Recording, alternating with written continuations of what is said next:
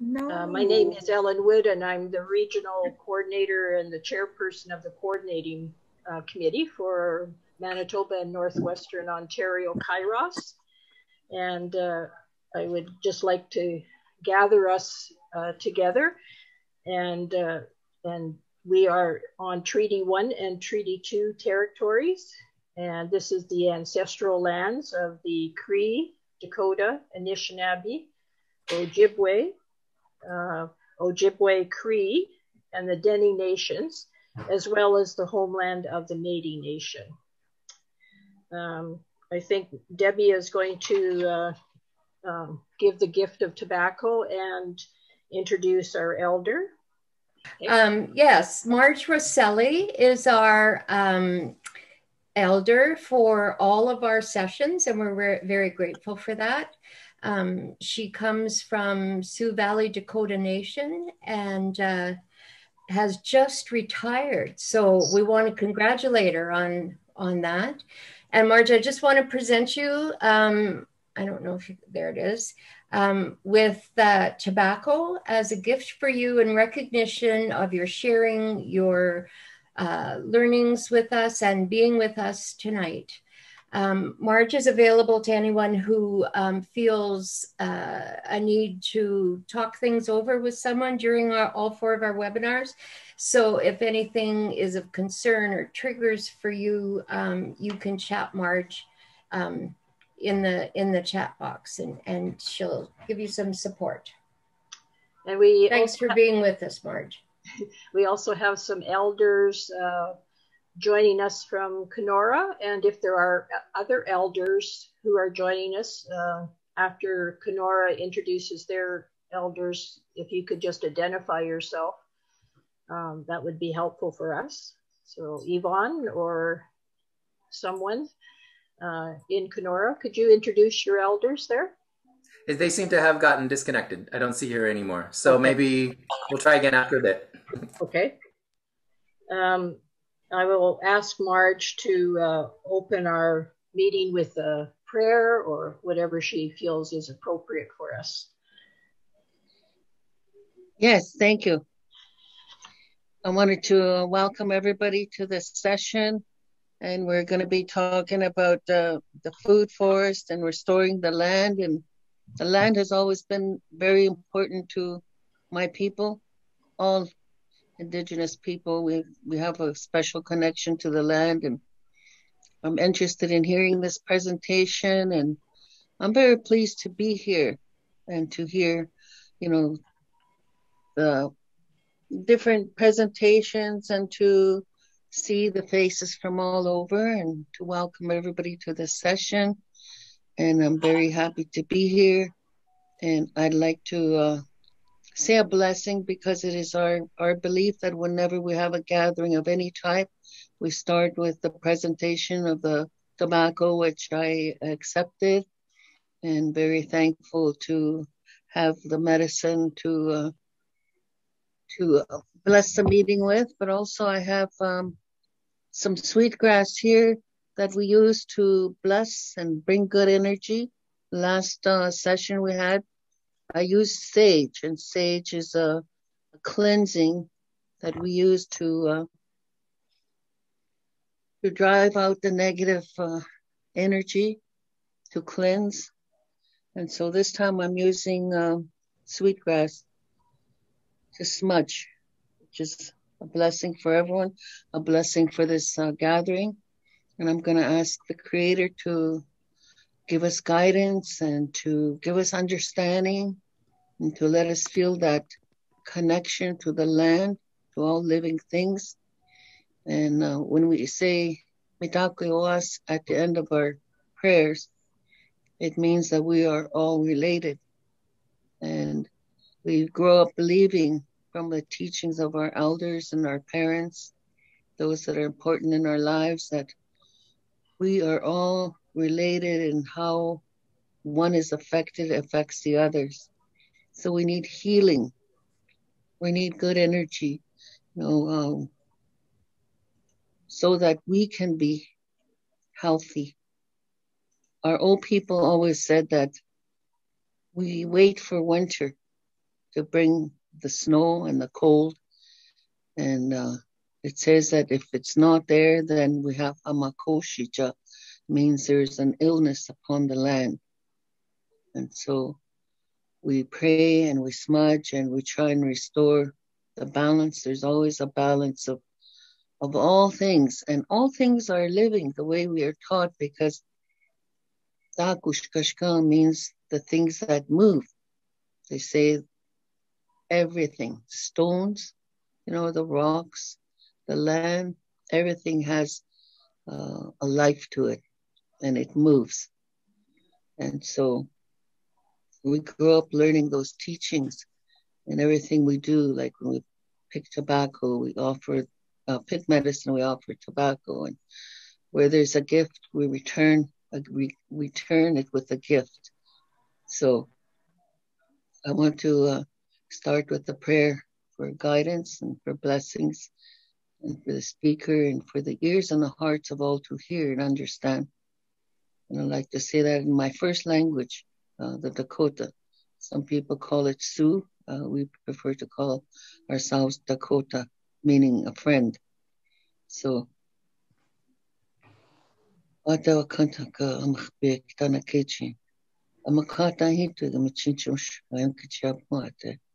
Oh, hi, to Kidawana, we could chan, Omnicho happy. Unkama Kochi, or the Kaptamini with Choni, and a dog Apkana, Wokach Yakoba, or Chante, Tawachingta, Kokach Nebastilum. Ona took out to give home here, I'm a coach, Kawa Steak, or Hatchet, or Shiche, Hoy, Chiche, or Jiggeron to Bush, or Kirabia, I to a Kama Uche. Me talking, Obanik, the Jewish to my cousin on me. Mushunki the beer, oh, Yakaba, Uchoik, and Yakuk Toshi egg, and no cook, the home young to cut. Let's rush it, Hoy, Chiche, so contact. Mushim the Hoy, Wakinamach, a day up and we touch no poke, a match. A meet you, a metalk was. Amen. Amen. I believe the elders from Kenora are online, and if Yvonne could introduce them. You go ahead, Kathy. I'm sorry. Yes, hello. It's Kathy Lindsay. We're just heading now to the center, so we'll be hopefully on joining you in the meeting fairly soon. Okay. We have Kathy. My name is Kathy Lindsay. We have Tommy Hunter and Margaret Hunter. Tommy Keesey. Yeah. Margaret Hunter. And we're from the Treaty 3 area. Thank you. Sorry about that, you guys.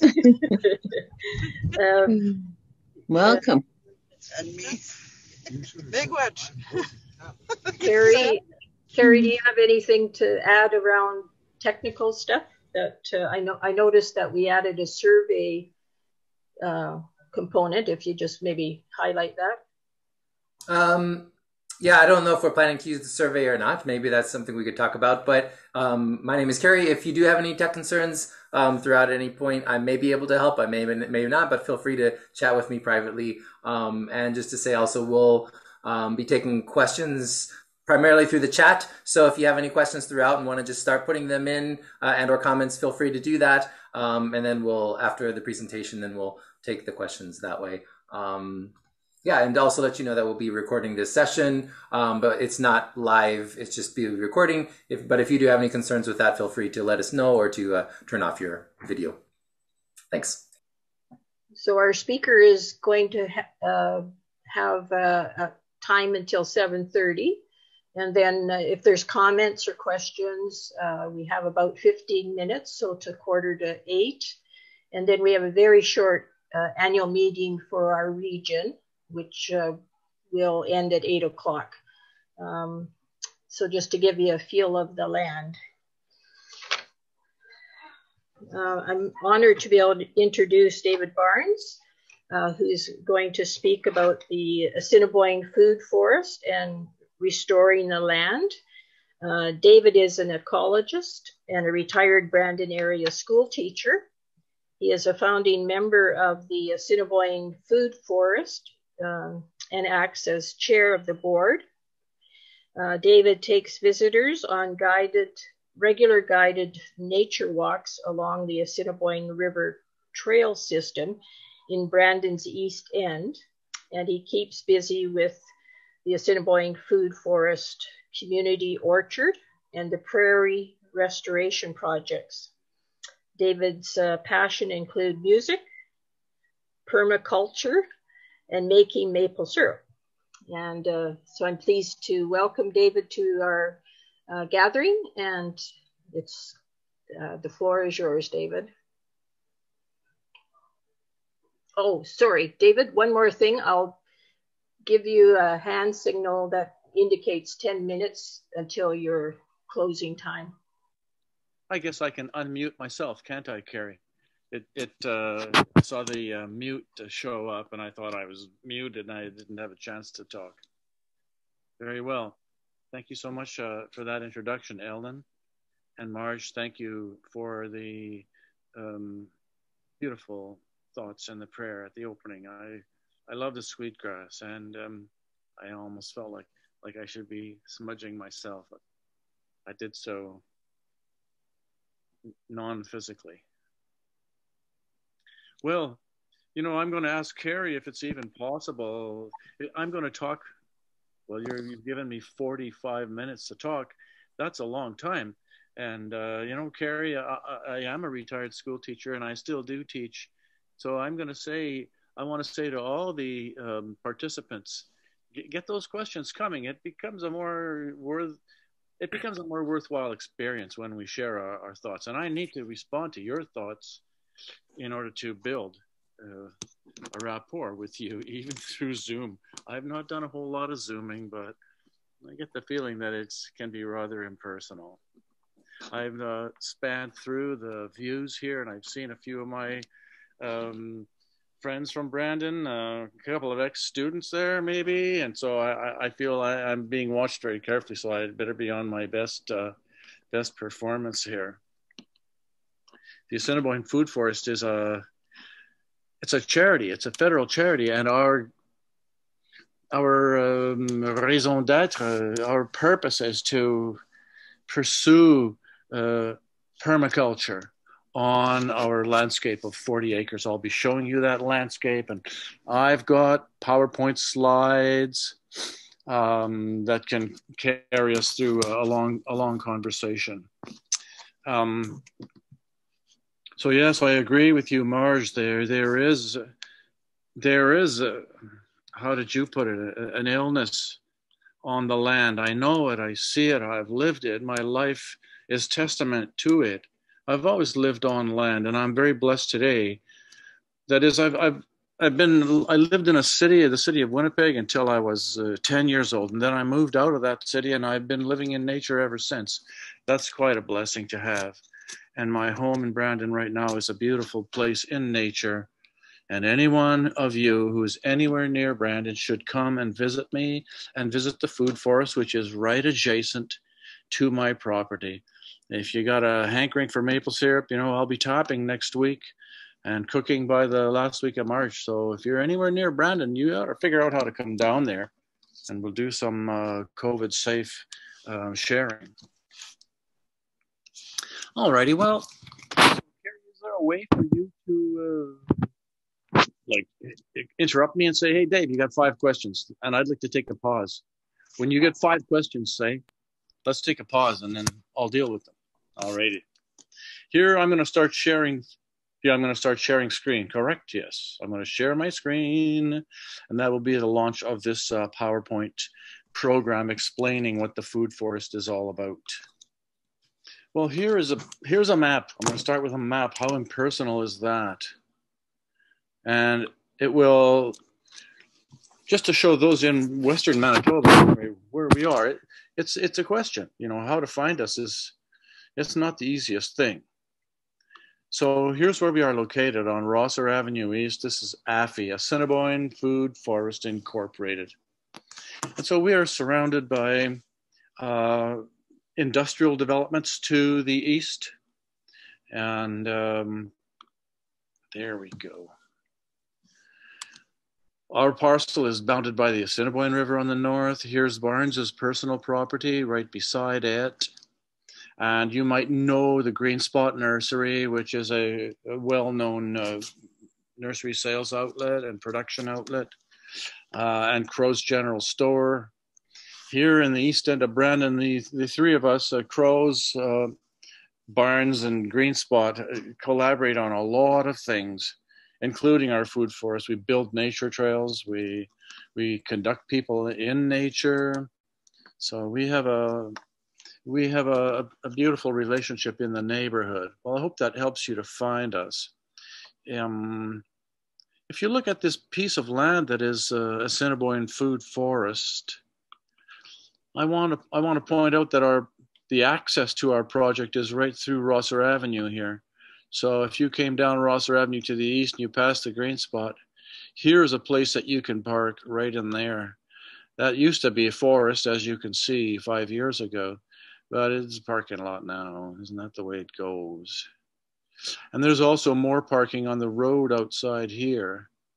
But unfortunately, and this road here is not open in winter. It's not really a permanent road. So it's our vehicle access is a bit of a challenge. But if you can find the Green Spot and you can find that parking space, you've made it. I want to point out a little bit of the lay of the land here. For example, our trail system, our nature trails, begin at Crow's. We have an interpretive booklet. This is Crow's General Store right in there.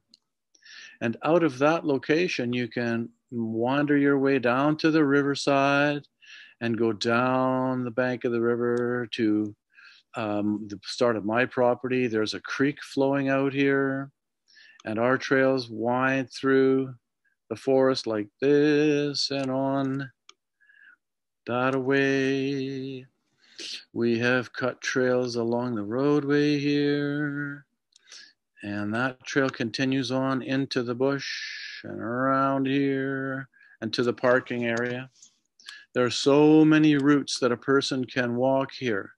So there's a nice circular nature trail that we wrote an interpretive booklet for, which you can pick up at Crow's General Store, that being a business, and have yourself a guided walk with the booklet as your guide. Alrighty, well, there's the lay of the land. If you looked at these ecosystems on our parcel, just to reflect what Marge was telling us, the land here there are two huge different parcels of land we have.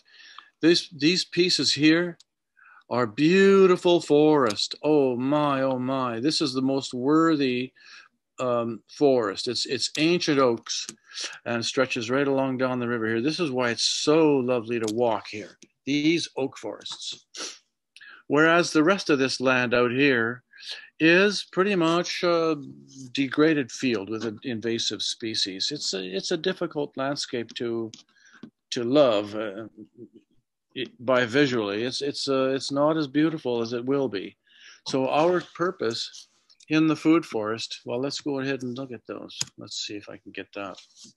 Permaculture is what we do, is what we practice, also known as ecoforestry or agroecology. So it's the science of regenerating natural ecosystems that also produce food while nurturing healthy soil and biodiversity. So we are in the business of growing habitat and putting food in it. And that's not just for people, but also for animals. All of the plantings that we want to do and are practicing are natural associations. This is not a tree farm. We don't believe in just taking a uniform species of trees and plunking them in the ground in a straight line and calling that a forest. Our system is meant to be self-sustaining and evolving. We want to plant it so that it can look after itself into the distant future. We will never use chemicals. Oh, I've got a pleasant story to tell you about that. And we don't believe in plowing and tilling. We don't want to produce food by breaking Mother Nature's soil. We don't. That is just, you know, that's contrary to how we wish to practice. All right, so there we go. Here's our vision as a corporation: a healthy community in ecological balance with a thriving environment. Oh, wouldn't that be lovely? It would be lovely, and we won't stop pursuing that vision. Our mission is in 3 branches. Habitat, we want to regenerate ecosystems and also conserve them. Second branch of our mission is food. We want to produce healthy food sustainably, both for humans and for wildlife. By the way, you needn't take notes here because all of this is on our website. So much of this material can be found on our website, which I'll be showing in a bit.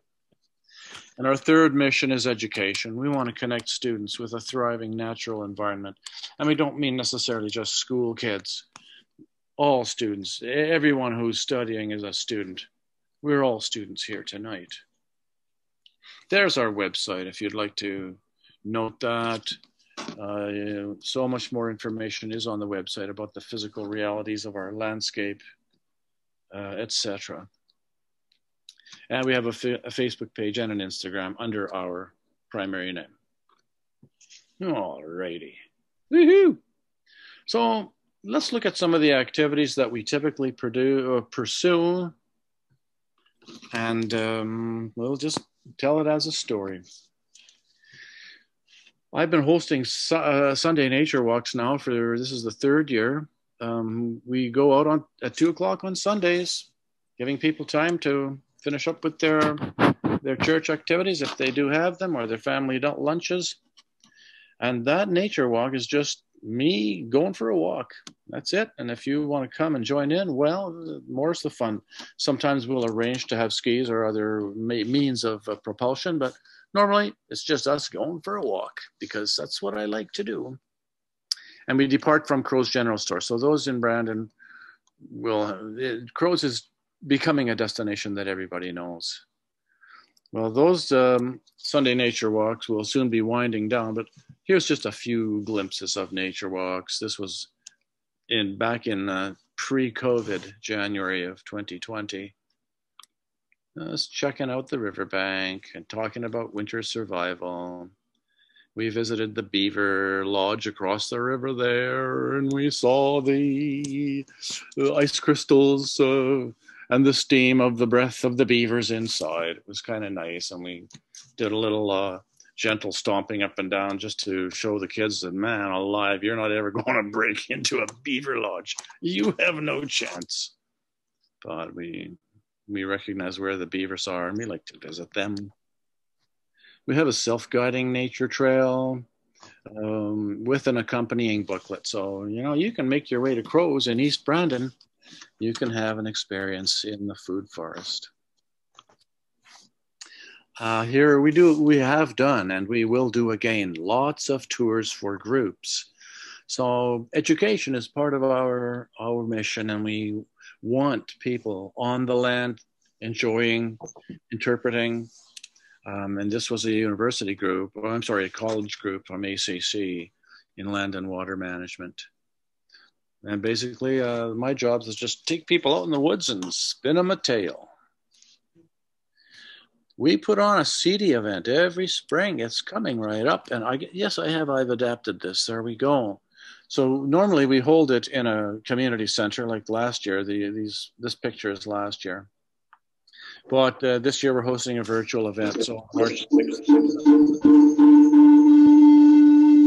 March 7th, we'll have a seed drop off. That's coming up, right away this weekend, Saturday, Sunday, at Crow's in the afternoon. So if you have seeds to share, that's where we'll be. And then 2 weeks later, we're going to encourage people to come and pick up seeds right at that same location after we've sorted them out and advertised what we have on Facebook. And then we'll also have a virtual event on the 20th and 21st. We'll have a series of videos available. All of that can be found on our Facebook page or on our website. So that's a bit of Seedy Sunday. As part of our work with the land, we we harvest. We harvest and forage. And so here is our setup for harvesting maple sap. There's a couple of the boys that are about to place the tank up on the platform. And here we are tapping trees in late March. It's such a wonderful time. It's about to begin. So I should be out tapping within 3 or 4 days. We'll be out putting taps in the trees. And there's a setup of a pail with a lid on it. This is such wonderful knowledge, you know. I guess I should say, I don't tap trees for money or for profit. I believe that the trees provide me with a gift of their sap, what I call tree's blood. And in that they give me a gift, I like to turn around and gift that syrup. I don't want to use it all for money. So there's a lot of gifting, a lot of sharing, a lot of trading. And, you know, a good percentage of the value of that syrup is donated to the food forest as well. We've had such wonderful times hosting people on the land for syrup making. Here we even branch out into the city street a little bit. This is taken right at the green spot. Last year we tapped over there. I'll be putting out, let's say, about 300 taps. I will tap pretty much 300 maple trees. And again, here's the crew having a breather during a day tapping last year. I want to speak just a little bit about our major projects, those being, let's get a pen on this page, those being the orchard, a prairie restoration, and our dream to harvest water on the landscape. So you'll see more pictures of this orchard. There's a rectangular orchard fence here as you come along the trail in the woods and moving through the trees here. There's another branch trail coming out here to the orchard. It's a big deer fence, and obviously it allows us to have fruiting trees. This spring we'll be decorating that orchard fence with grapes, and hoping to have grapes just climbing up the fence and decorating that. You'll see more about this prairie restoration going on right here. It's pretty much a circular plot, and we're ready to seed a prairie coming up this spring. It's been several years in the preparation, but this spring we will seed the prairie. And so that will be the first of our real permacultural activities, where we actually try to create a native ecosystem there with all of the local native flowers and grasses, which we've spent a good time organizing and preparing. Now there is also an informal trail. I'm going to color that trail, see how my pen works. Here's a trail that the public has used on this land for probably 25 years. In the past, it was always used by snowmobiles and quads, but we have asked those vehicles to not enter anymore, and they've been pretty nice. So we have added on, and this is a trail that I mow every summer to keep it working for visitors. The trail exits across there, and we also have a branch of it that we just created last summer, stretching along here and meeting up with that trail. So, alrighty. Well, I am going to... David, there's one question already. If you want to ask, are there native orchards at AFFI? It's a good idea. It's always good.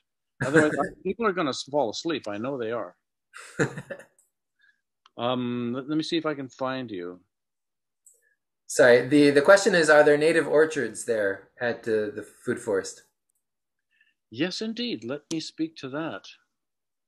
The native fruits that grow on their own and that can be harvested are Saskatoons. Lovely things. And as you look at the landscape out here, we don't have raspberry. We do have Saskatoon. That's the only one that I've ever picked. here's the deal with the Saskatoons. All of these bushes out here. Oh, I'm doing this now.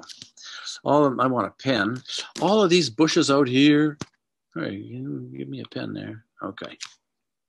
All of this and these bushes here. It's actually all of this bush out here. That's all Saskatoon, like almost 100%. There's a bit of snowberry in there. But those poor Saskatoon bushes and all of this, there's a huge population of Saskatoon. But the deer are so omnipresent and so out of control that really they browse it down every winter to, a height of 2 feet, 3 feet. Those shrubs can never grow to be huge. In 2014, we had I'm practicing with my pen.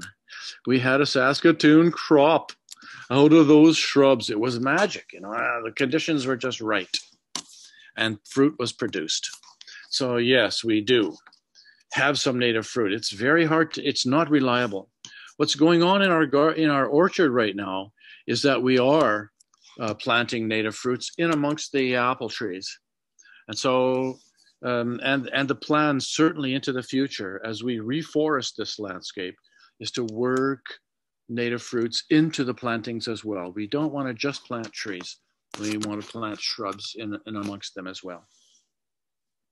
All right. I hope I dealt with that question. Actually, it was my fault because I misread the question. The actual question was, are there orchids, native orchids there, not orchards?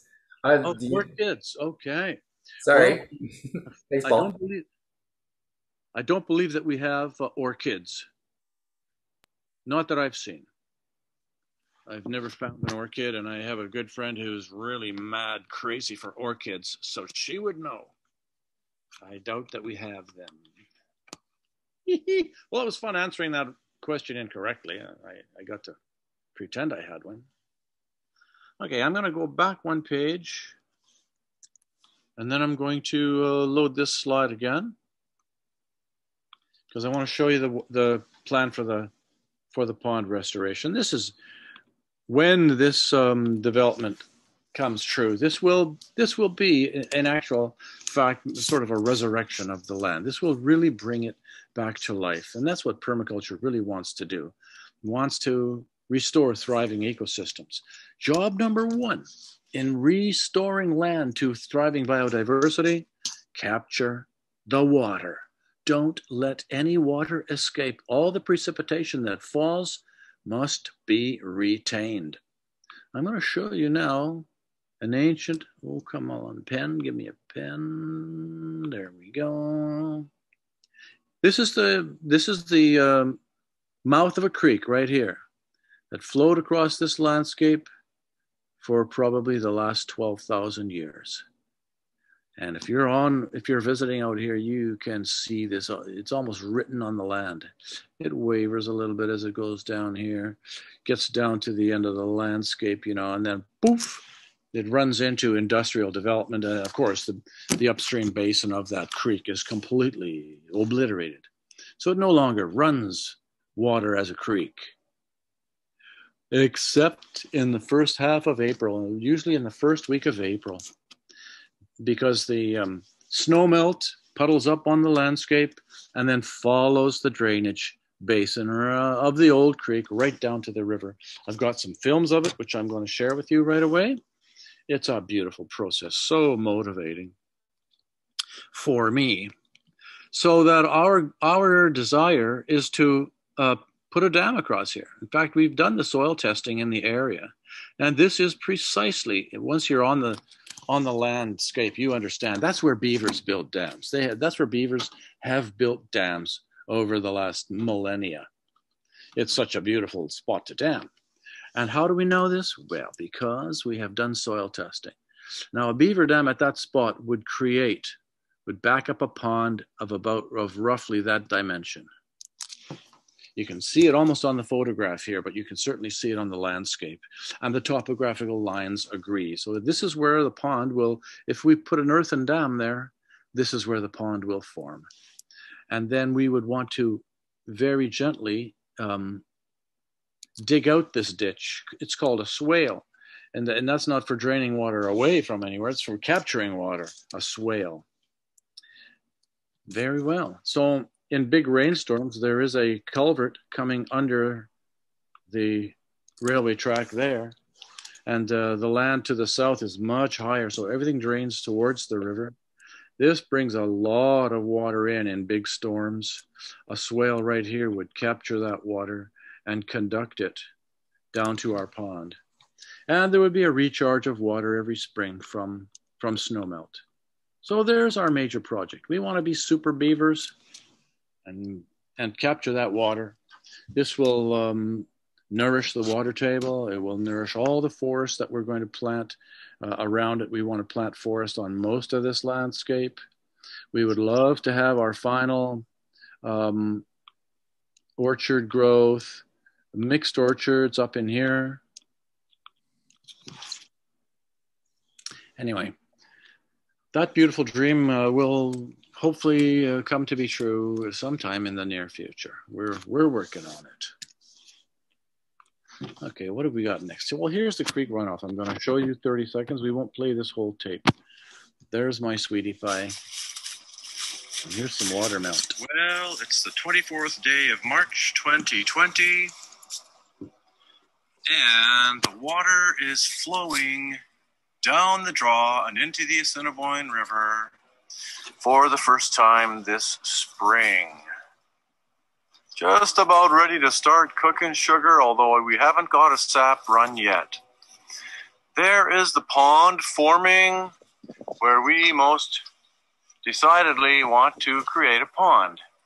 Following those orange stream bed markers which mark the center of the old stream bed, sure enough, the water has puddled up now today, and it's formed right where we want to have a pond in wetland. And it's coming on down here and flowing into the river. Let's have a look at that flow. Just come on here a little bit closer. Oh yeah, that's a pretty nice flow.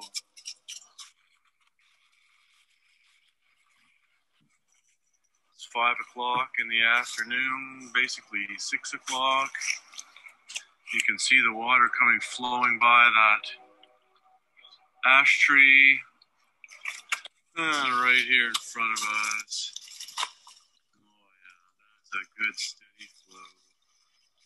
Let's follow that down to the river, sweetie pie. Come on, my dogs. Oh yeah.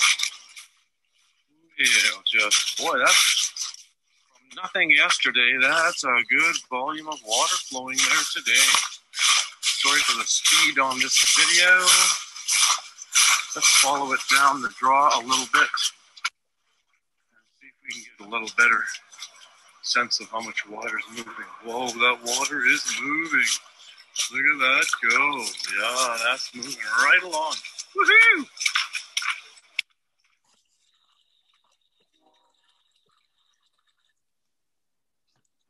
The video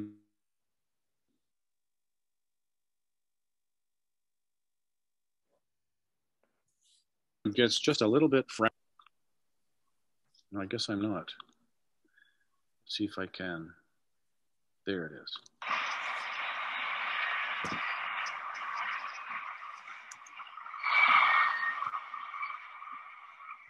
Land is certainly well flooded up there today. And this old creek bed is carrying a lot of water.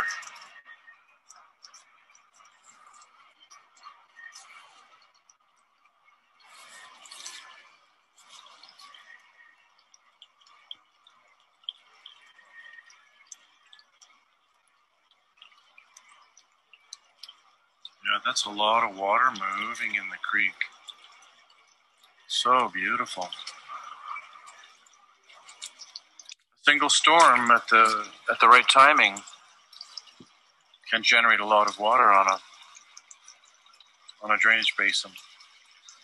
And once the drainage basin begins to hold water again, it will reestablish age-old patterns in the soil, and forest will regrow quite vigorously from that existence of a pond up there.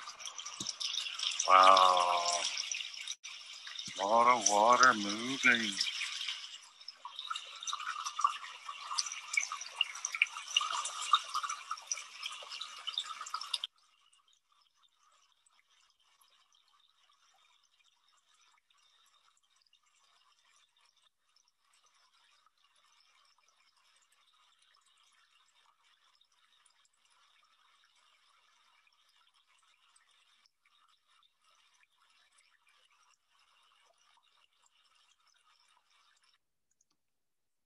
Well, there we go.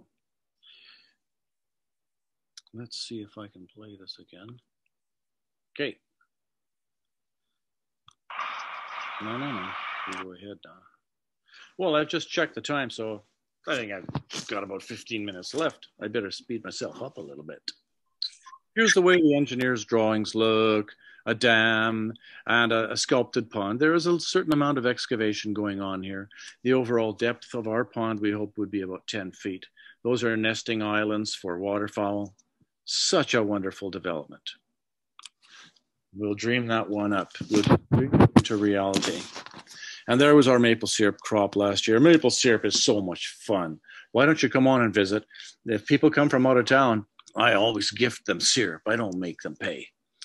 We've always held maple syrup tours, and this year we won't, as in last year. It's a sad thing to not have family groups come and visit. But there's the setup. There's the woodshed and the sugar shack and a pail on the tree. We do harvest nettle in the month of May, and if you are around, I do invite you to come and check it out. Stinging nettle is not a native plant. It is a European plant, but it's everywhere along the Assiniboine Valley these days, and it is indeed a very nutritious green. You should come and get some in the month of May. We host workshops all the time. This one was with the college in thermophilic compost production. So there were the students and myself in the back, and here's the compost that we produced. Oh, and in the morning sun, at another angle, you can see the steam coming off the compost. That was a pretty nice little project. We have hosted a Trees Blood, a spring festival for many years, 16 years here, although it's not been hosted by the Food Forest for 16 years, but. And there we are decorating our shipping container, which is our office and our storage site in 2019. We've hosted weddings on the landscape. There's one of our board members on her wedding day. Oh my goodness, what a day it was. But we won't do that this year, not that I'm aware. We will be planting in that orchard, so there will be opportunities. That is going to be coming up in May and June, probably again in September. There you can see the deer fence in the orchard. Without that fence, there wouldn't be orchard fruits. But things are fruiting this year. We planted this in 2017, and we are now on the verge of collecting harvests. It'll be soon. Many school groups and adventure camps would come out. This was from Mennonite Brethren, a church in Brandon, and they host a week-long gathering every July. We missed them last year, and I think we'll miss them again this year. If you walk the Food Forest trails, you will see these tree tubes. So this has been a very unique initiative for how to protect trees from deer. Each one of these tubes is placed upon a small sapling tree, a natural tree, not anything we planted. You can see all these trees tubes down at the far end. They're all along this trail. We've got over 120 of them out and another 300 to go this year. What happens is that the trees grow protected inside the tubes and they get to the top. Here it is by September of last year. The prior slide, we put the tubes in place in September 2019. Here they are in September of 2020. Well, that sapling tree got going and grew right up the top of the tube. Well, later in September, the deer munched this all off, it's true. But they only do their browsing in fall, in May, June, July. So that tree has got a bud right up near the top today. And when the growing season starts, he'll have a sprint and he'll get himself going upwards. And hopefully the tip gets up a couple feet beyond the reach of the deer. And so we hope. These things apparently work. I mean, they're designed in Europe and they've been tested all around the world. One of the things that we are very passionate and happy to be doing is elder storytelling and sharing with the local First Nations. I think we had Dakota elders. Yes, we had a Dakota elder. We had Ojibwe elders telling tales about, well, just about life. And what a beautiful day that one was. We look forward to more of that.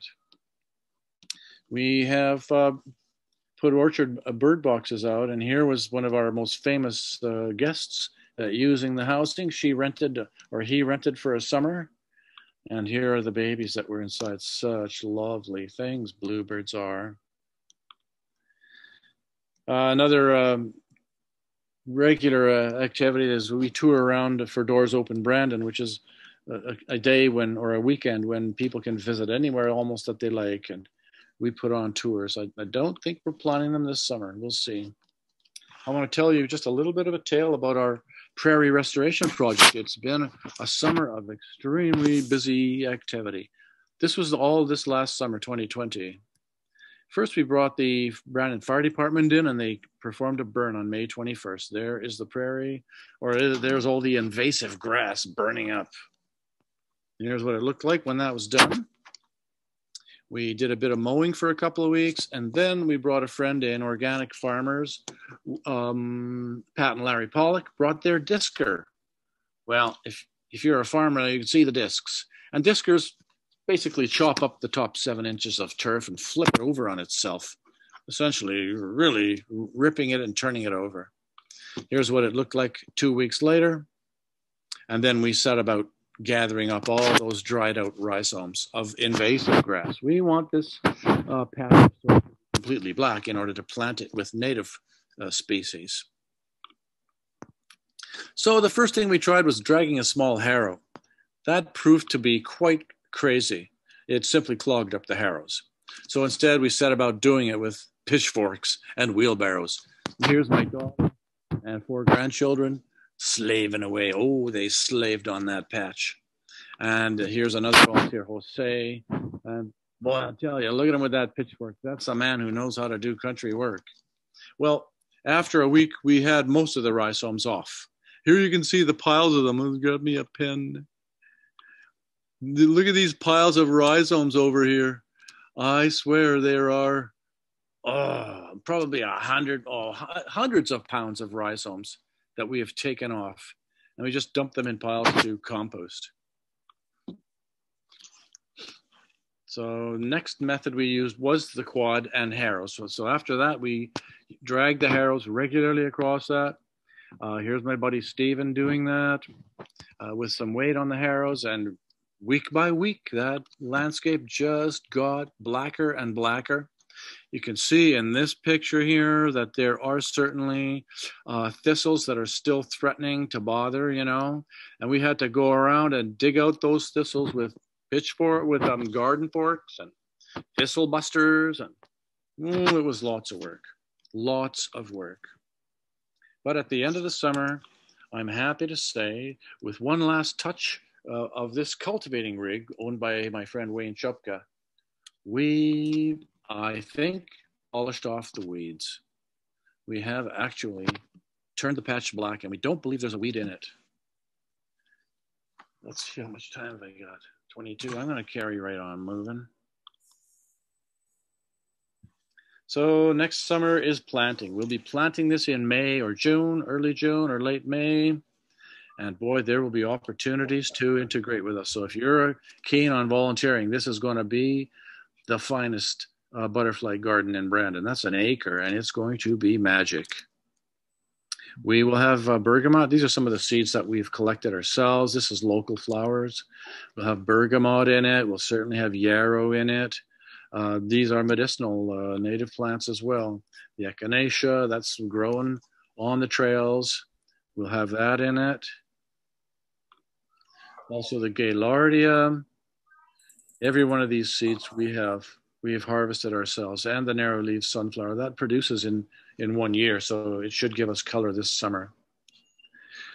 We also have a legacy tree program, which when people wish to gift us trees, we accept the gift of a tree, and we'll look after it and tag it And here's one of our tree planting crews. Happy people with dirty hands, with dirty fingernails. Okay. A quick summary of what's going to be going on in the future. We will be operating nature trails. We definitely will. We are going to be planting trees. This is a handsome patch of oaks at my neighbor's, but we don't plant them that big, but we'll get them growing that big. We'll be doing Sunday nature walks, and these are very impromptu, and so no two walks are ever the same. We've got a lot of orchard work to do this summer. So that's going to be advertised, and it's going to be giving us a lot of pleasure. This community orchard, by the way, is not for us. It's not for profit. It's for the community. And every fruit that we make is going to be given, not sold. And at the end of the show, I'm just leaving some openings for possibilities. Astronomy evenings is something that we've tried. We've given it the first test, and we're going to be happy to go forward with that into the future. So I think I'm going to stop sharing. There, the 7:24. Oh, look at how many I put to sleep. Let's have a look. Oh. No, there's a few sleeping. Oh, I can see sleepers out there. Oh, yes, I can. Oh, there's Brittany. Oh, my goodness, I should have been more careful. We do have a few questions, David, that came in. If you have time to take a few questions. Happily. Sure. So the first one you might have already answered because it came early on, and I think you did talk about this, but it asks, are your seeds for prairie all indigenous to the land? Are the seed? Yep. Well, the answer is yes, and they have been some of them have been harvested a little bit further out than our plot. So we have a gift of seed from Shiloh, from the Shiloh Ranges, which is a big mixed grass prairie. We have a gift of seed that was harvested along Highway 2, and it's mostly big blue stem. And we have, but for the most part, the seeds they've all been collected in Manitoba and pretty near to us. Yep. Yeah, it's local indigenous. Yeah. Good, thanks. Yeah.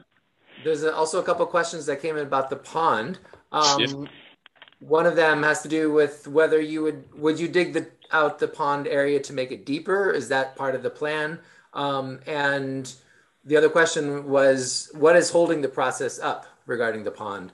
I'm assuming meaning what's keeping you from doing it, but Julie, you can clarify if that's what you meant. Right. Yes, there would be excavation involved. The construction of a mud wall, which, a bunch of friends could do in a weekend. We could just go take trucks and dump soil on there. If we just mounded up soil across the opening, we would get 5 feet of water just for doing that. And so we, in our studies, we've actually spent over $17,000 engaging environmental engineers to study this. And so if you do a gentle excavation, so therefore the pond itself would have gently excavated another 5 feet down for a total of about 10 feet deep in the pond. Yes, so there is a bit of excavation. All of this is based on a permaculture science, which was originated by an Austrian man by the name of Sepp Holzer.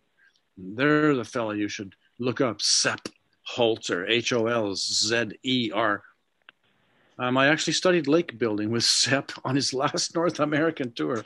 We actually took a course with this guy in how to build lakes. So he's a magician, that one.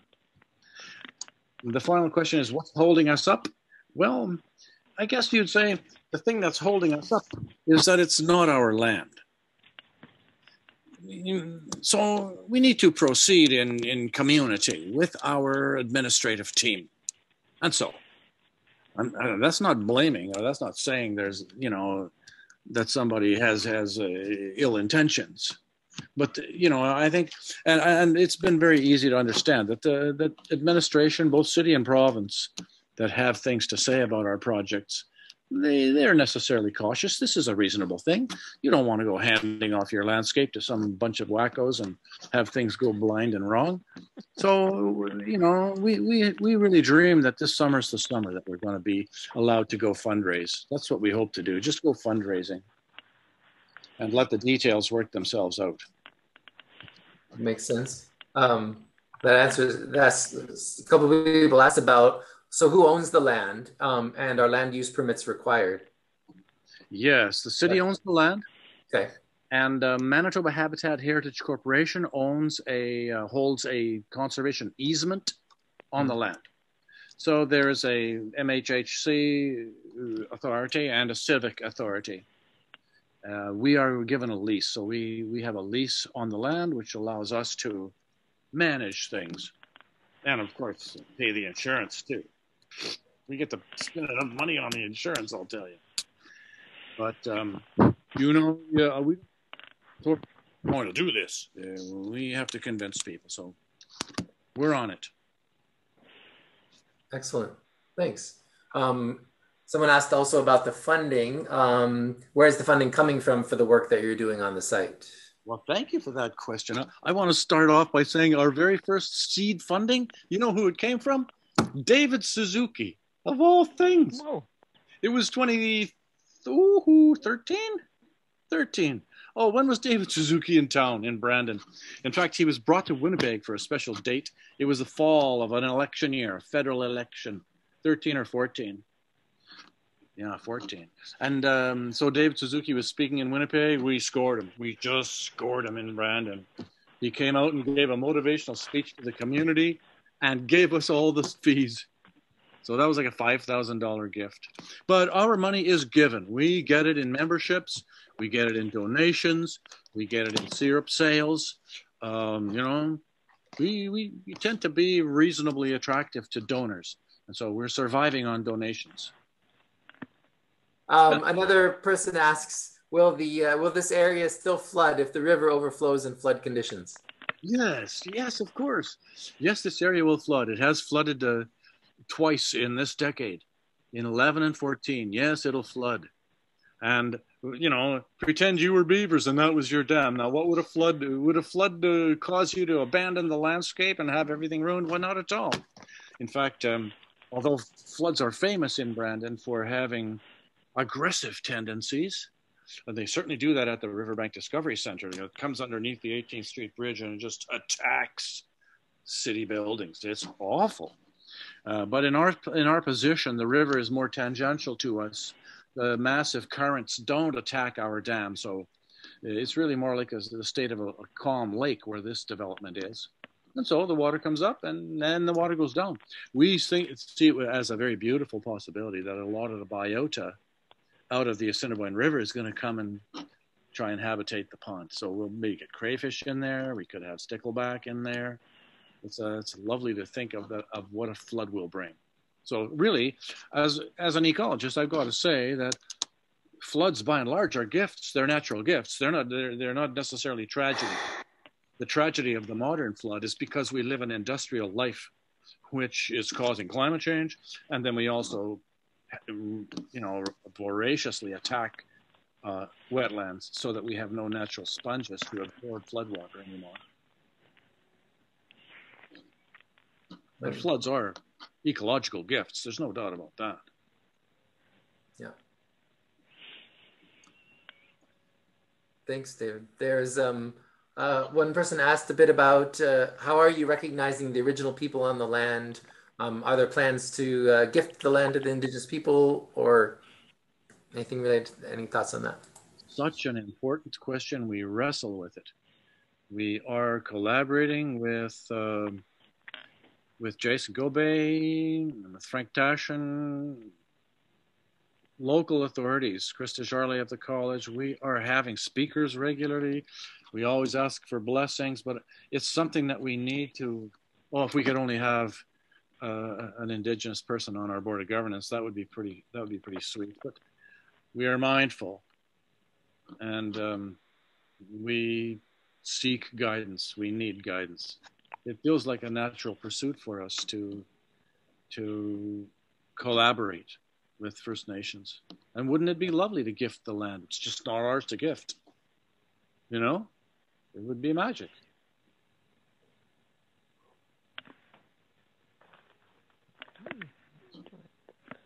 There's another question about what other animals have you seen on the land besides deer and beaver?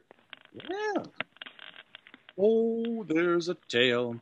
Well, we see the jackrabbit daily. We see lots of red squirrels.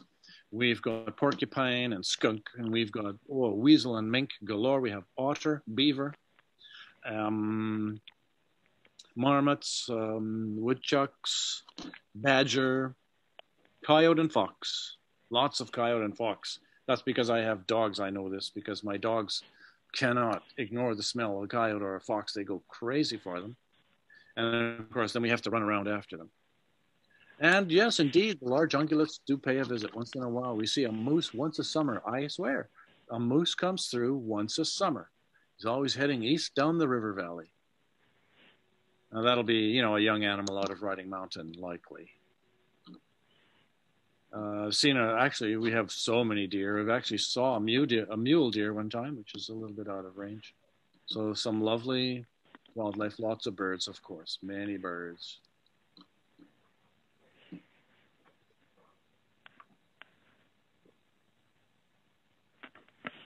That's all the questions that have come in, unless someone else wants to add something else in the chat, or you can also just text and unmute if you want to.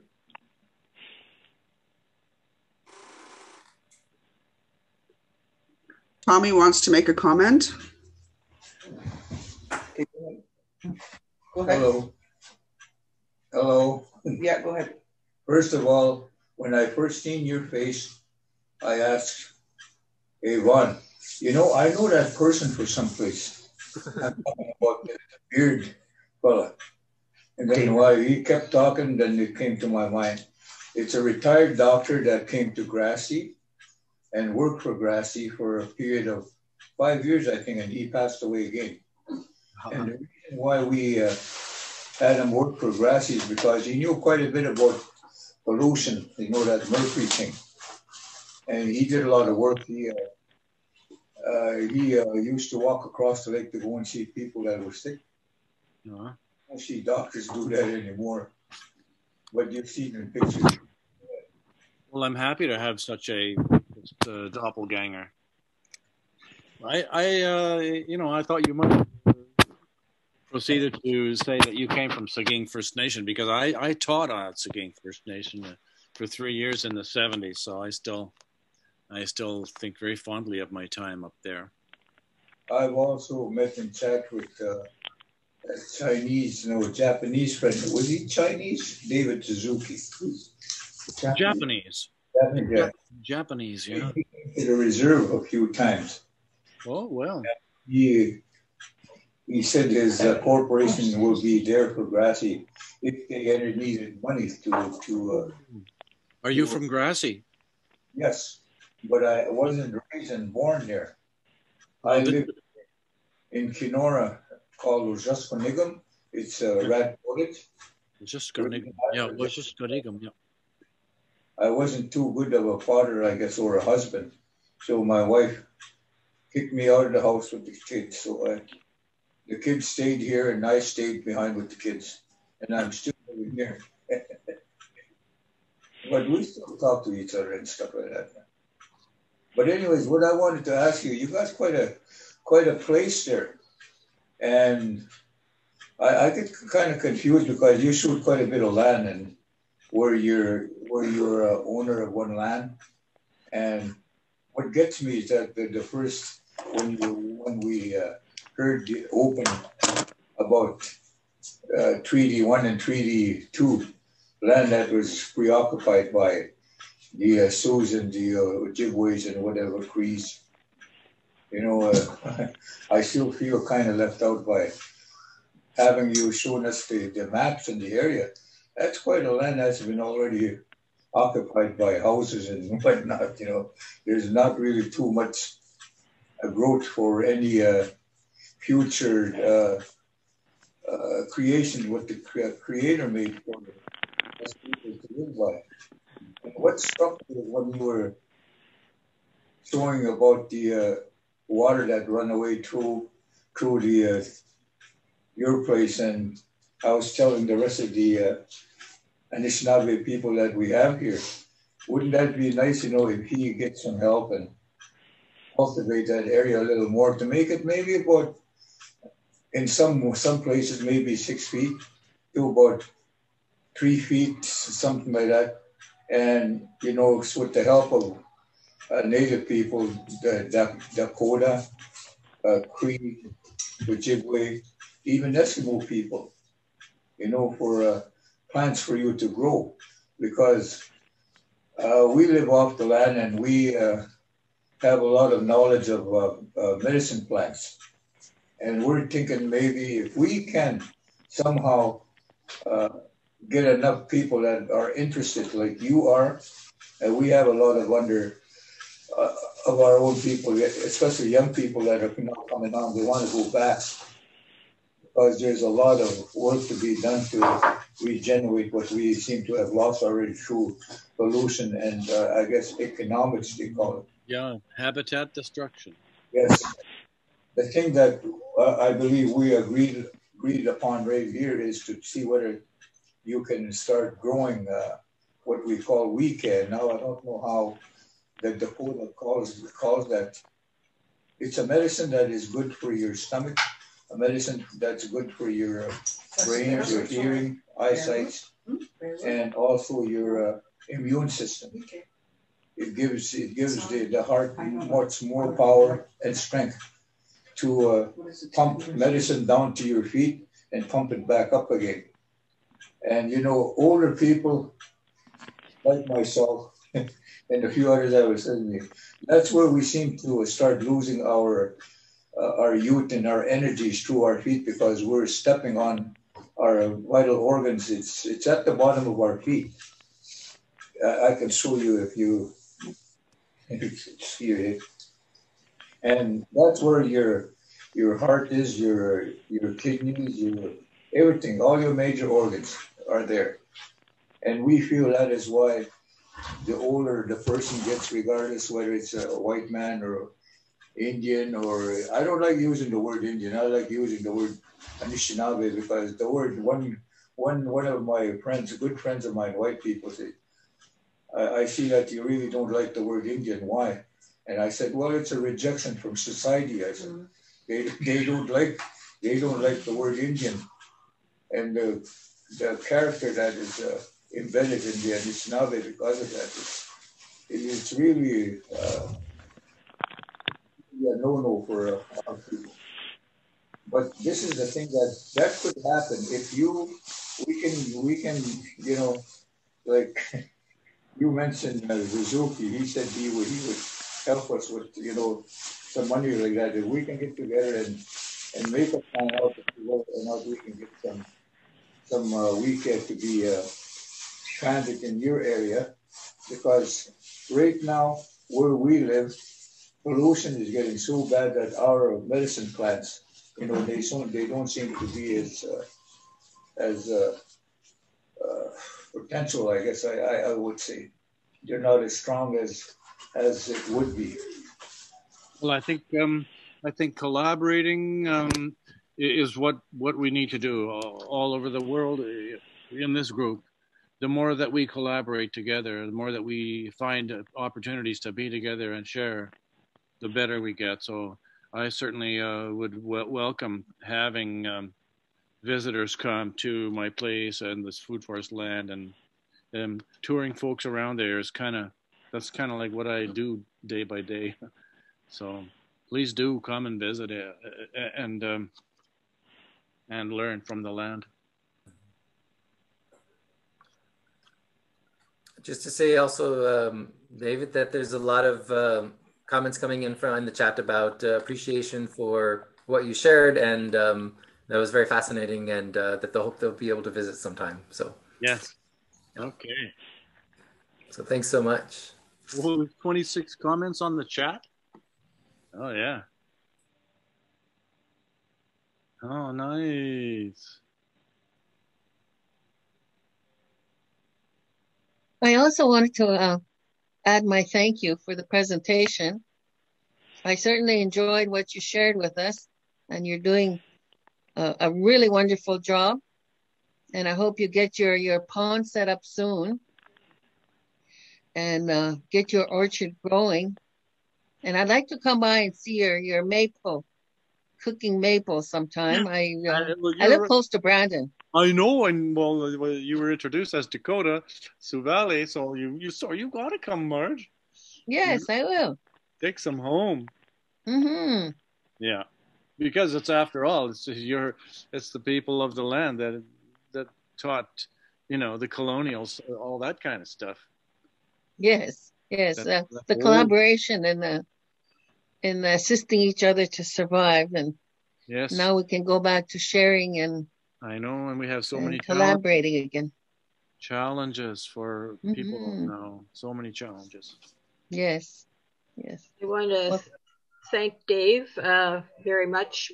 I've really appreciated the information, and I have had a 40-tree apple tree orchard when I was on the farm in Saskatchewan, and used 51 varieties of apple trees from the University of Saskatchewan, which you may know about, that are for this region. Yeah, that's a good fruit center, U of S. Oh boy, a lot comes out of there. Yeah, but I'll have to move us into our annual meeting. I'm sorry, because we're having a very good discussion, and hope to have you back again. Okay, thank you so much. Sometime soon. Yeah. All right.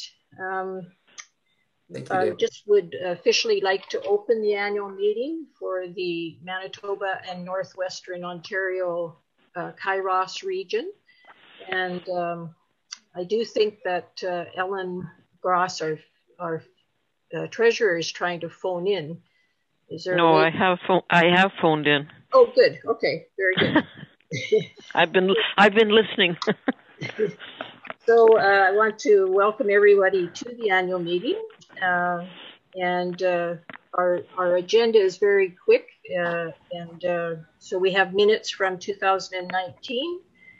We have a financial report, we have a nominations report, and we have comments or questions and adjournment. So we're going to try and do that all in 15 minutes if we can. Excuse me, Ellen. Excuse me, Ellen, do you have someone taking minutes? No, I don't. I was just going to ask if somebody would take them. I can't volunteer, but I know that you would want that. Yeah. Linda, where are you? I think she's had to leave. My hand is not cooperating, so. Harry, do you want to take minutes? Oh, Debbie? I could if you like. Okay, that would be great. Carrie, did we circulate any of the minutes or the financial statement, or did you find a way to do that? Or well, I didn't find a way easily to do that, but I can post them. I can share the screen so people could see them. That would work. Okay. So I do. If you want to put I can put the minutes up. The minutes up, yeah.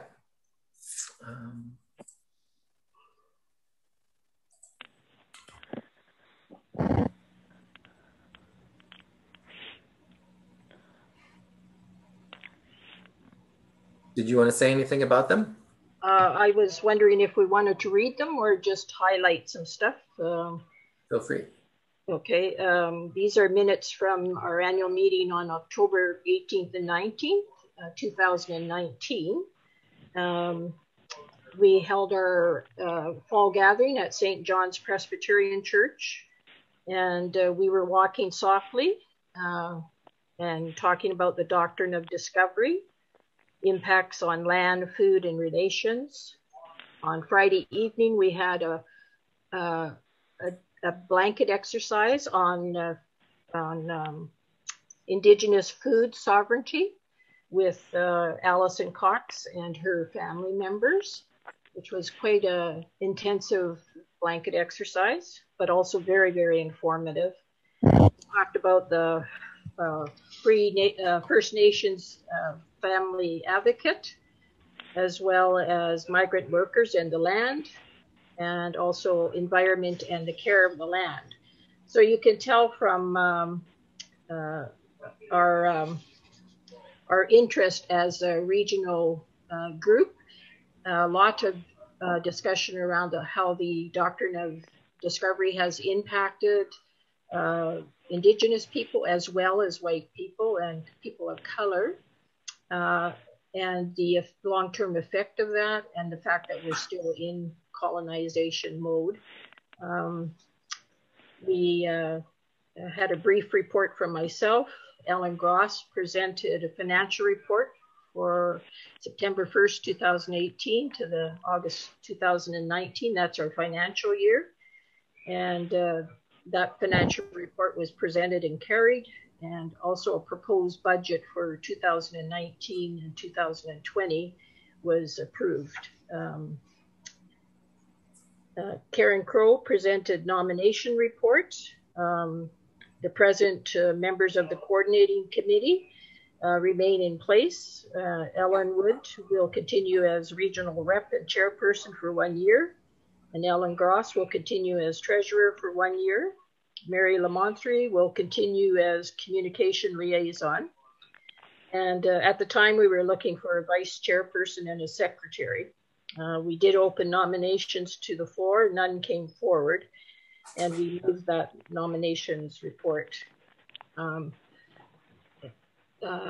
There was a thank you for members of KAIROS and those who were visiting us at the meeting. And just leading into today, 2020, as you know, has been an unusual year for all of us. And so our coordinating committee and some of our groups were kind of late in starting in 2020.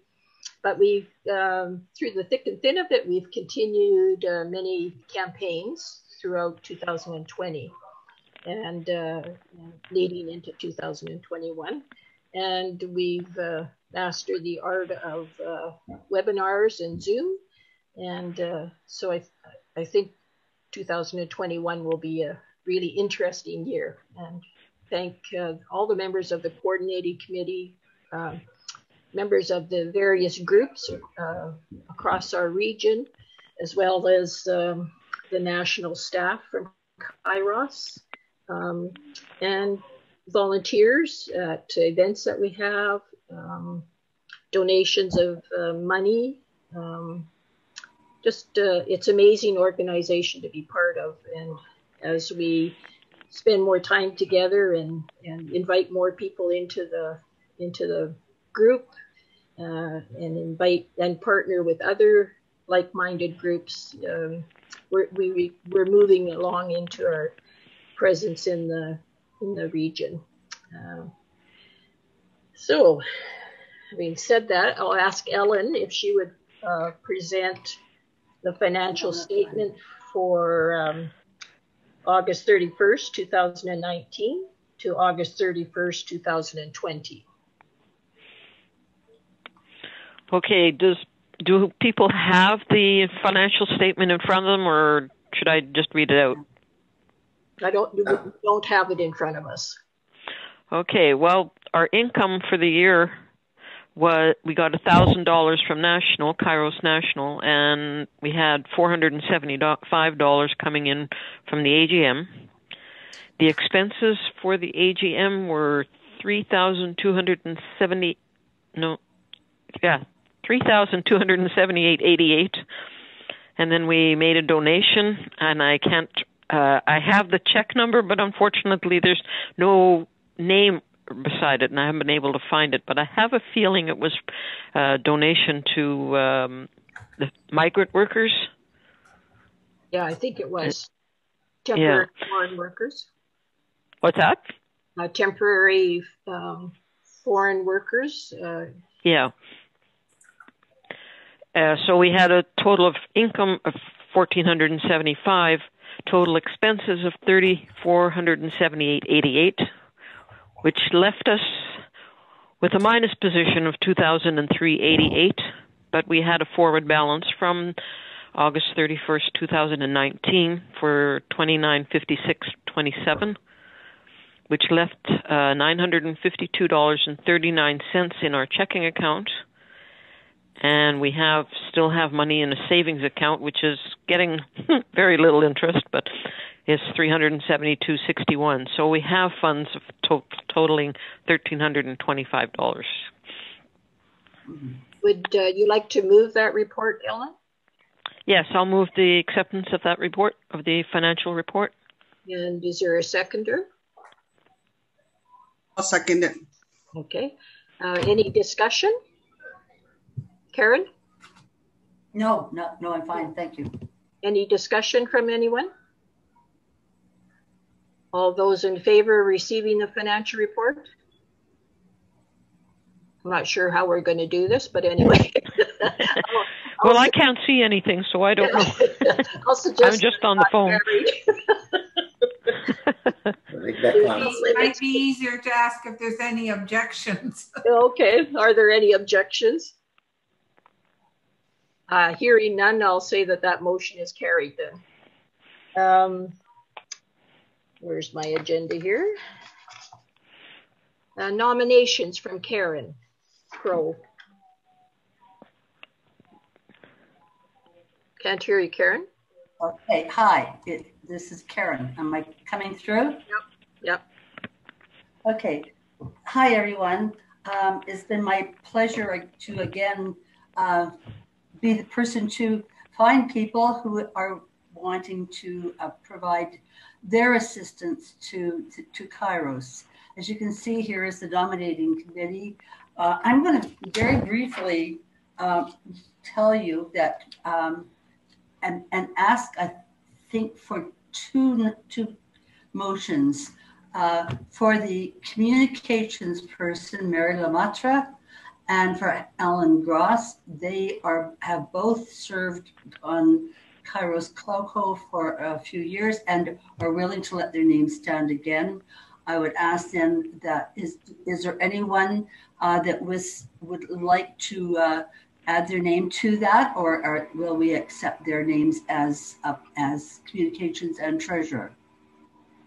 Are there any nominations for the position of treasurer or communications liaison? Hearing none, I would declare that that's been approved. Right. And then moving on then to our other elected positions, and that being one of secretary is Pastor Jennifer Marlor, and vice chair Carrie Harvey, Zena Harvey, and chair nominee is Bree Wologroski. And I'm going to very quickly tell you that we're so very pleased that we have a secretary who's come on board. She's an evangelical Lutheran minister, and she's coming on board to be a secretary, and that's a thankless job, but she is willing to do it. Moving on to KAIROS, or to Kerry. He's a settler Mennonite, lived and worked in Winnipeg as a guest in Treaty 1 territory. He works as the coordinator at the Indigenous Neighbors Program of the Mennonite Central Committee, and he is aiming to facilitate relations between Indigenous and non-Indigenous people. Kerry has worked with KAIROS for a few years now and has been just an exemplary person to be a part of our COCO group. Bree, who has agreed to let her name stand for chair, is a writer, facilitator, and community organizer who's been active in KAIROS, Jews Magazine, World Student Christian Federation, and other faith-based social justice organizations for over a decade. She is passionate about social equity and in creating a world-based community and justice. I would like to make a motion then that we accept the three unless there is any further nominations from the floor or from wherever it's coming from. Let's ask if there's further nominations for the position of chair, vice chair, and secretary.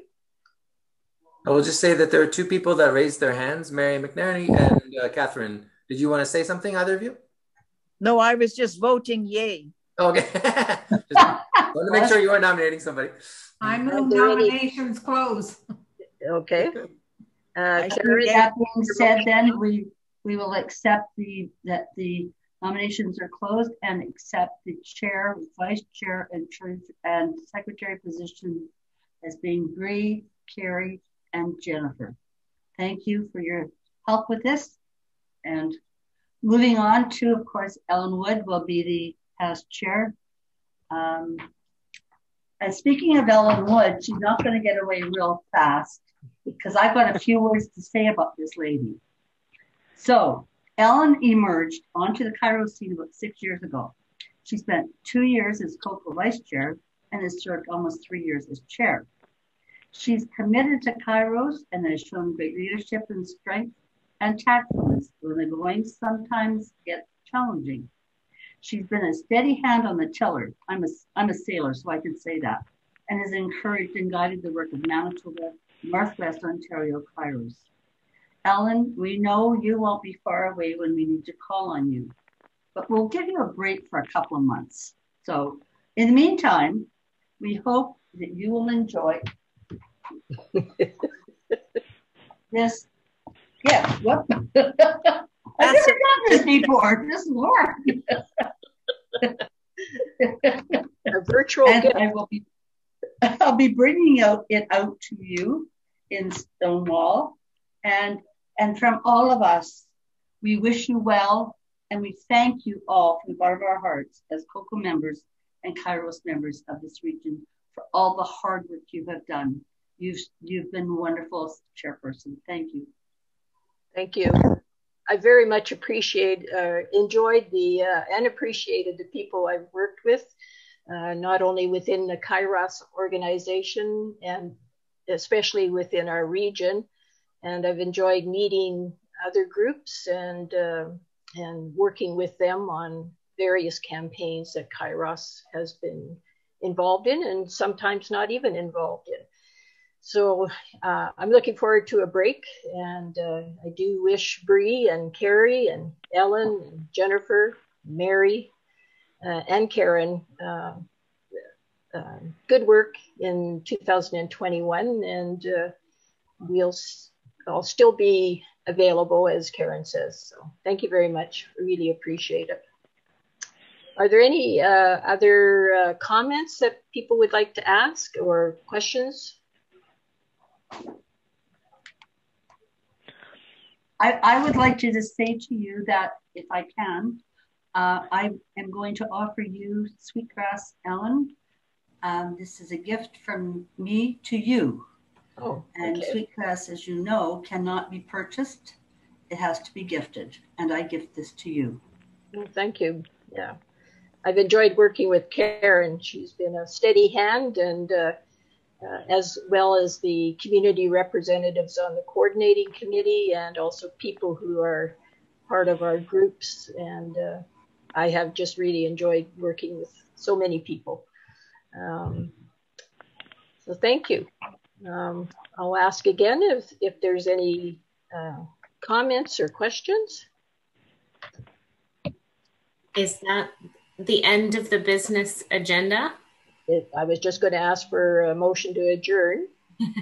So were you finished with your nominating committee? You were finished, yeah. Yeah, that was moved and seconded.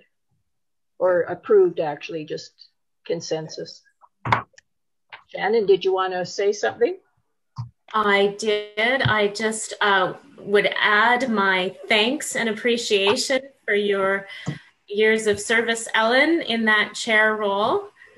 And also to Bree, who's stepping up. I'm looking forward to getting to know you a bit more and working together.